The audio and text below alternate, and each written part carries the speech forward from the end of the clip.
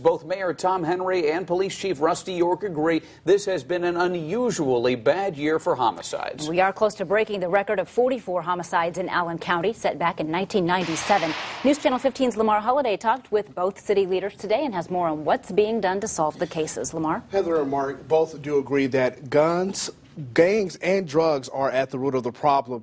But you have been asking, what can be done to stop the violence? We wanted to help you dig deeper for answers as to why we're approaching a record number for homicides in a year. 41 homicides this year in Allen County. We reached 44 homicides in 1997, but it's not the stats that people are worried about.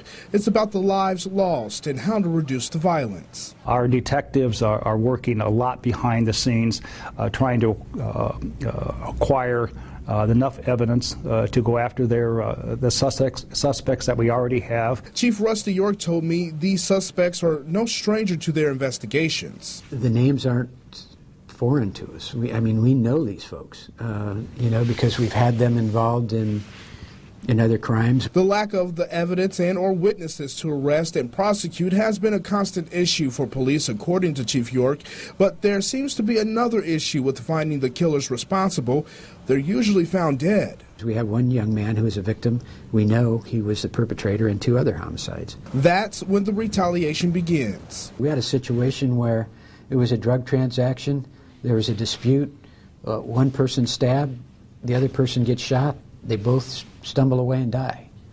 So it's been an unusual year. That's when I proceeded to ask Chief York, why has it been so unusual? In this splitting of some of these gangs, different alliances have developed, different arguments developed, and then somebody gets shot.